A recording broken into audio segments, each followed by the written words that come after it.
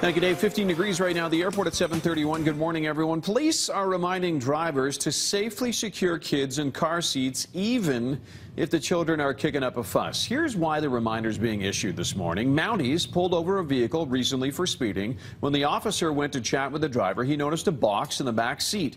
The box was moving. The officer then saw a little hand poke out and wave. Turns out, a little boy, obviously, inside the box. The driver says the little guy refused to get into his car seat, says he wanted to play in the box. That's obviously not safe, also illegal. The driver getting a $167 speeding ticket. Driver's also charged now with failing to properly secure a child in a motor vehicle.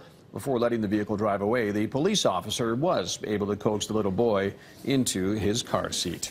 It's now 7:32. The Crown is appealing 2 second-degree murder convictions in connection with the killing of 6-year-old Mika Jordan.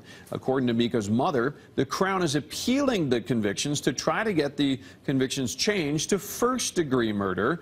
3 weeks ago, a Calgary judge convicting Mika's stepmother and biological father of second-degree murder. Marie Magoon and Spencer Jordan were originally charged with first-degree. Little Mika died in November of 2011 after she was beaten and tortured for 4 days. Now, the Crown will ask the Court of Appeal to substitute the second-degree murder charge for one of first-degree because it carries an automatic life sentence and no chance of parole for at least 25 years. All this week, motorcades have been moving around the city of Calgary with a heavy police escort. We've been getting calls to our newsroom asking who's in town, what's going on. The answer is no one and nothing. There are no VIPs, no political leaders. This is just police practicing. The Calgary Police Traffic Unit and members of the RCMP are holding mock police escort training right now to stay sharp, just in case. Quite often the VIP visits, with Calgary being such a big center now, we get a fair amount of them.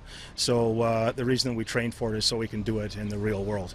VIP training like this happens all year round in Calgary. In winter, though, the biggest difference, officers use police cruisers instead of motorcycles. Drones are giving us a snapshot right now of the impact of the June 2013 floods on the path of the Elbow River. A team of researchers from the U of C and UBC, they're working together mapping the toll the rushing water had on area rivers. The study actually began 3 years ago before the floods as a way to map fish habitat. But after the disaster, researchers quickly refocused their work because they had very accurate and very recent before and after the flood images. For example, in the Redwood Meadows area, about 25K west of the city of Calgary, the Elbow has widened a lot and it runs much straighter now. Researchers also finding that the flood carried away the equivalent of about 8,000 dump trucks of stone and gravel, moving that debris, redistributing it in totally new locations along a 1-kilometer stretch of the Elbow. Over the summer, these scientists will also be ramping up efforts to measure the legacy of the 2013 flood on the Bow River, the Kananaskis River, and further downstream along the Elbow River. 7:35, 15 degrees at the airport. Time to focus in on business now. Our business editor Mike Eppel joins us this morning. Mike, Greece again dominating business news, but today is a deadline day for Greece and its debt. Yes, we've said that 4 days in a row. I'm not kidding. I am not kidding. They said Monday was the deadline. No, Tuesday. Now it's today. Please, get it done. One way or the other. Rip the Band-Aid off. Do something. It's ground. Seriously, Ted, the quote out of Greece today, out of the negotiations actually in Brussels, from one of the European finance ministers, was this is like the movie Groundhog Day. So there is a pop culture reference to all of this. And in fact, this morning, we're looking at what's also being described as analysis paralysis. No moves on the markets. Early in the week, up and down swings all over the place. Today, with another seeming 11th hour deadline, hardly anything going on. So investors even just fatigued by all of this. They want resolution one way or the other. Either you're in or you're out, you default or you don't. So we'll track that. Economic indicators in this morning, not bad out of the United States. First off, personal spending by consumers rose 0.9% for the month of May. American spending at the fastest pace since 2009. They're buying more stuff, benefiting from the lower price for gasoline, so that's a good sign. Secondly, Winnebago. Yes, the motorhome company seeing its sales and profitability jump in the latest quarter. Americans spending more on those big ticket the seemingly gas-guzzling vehicles. You got more money to spend. Again, positive economic signals.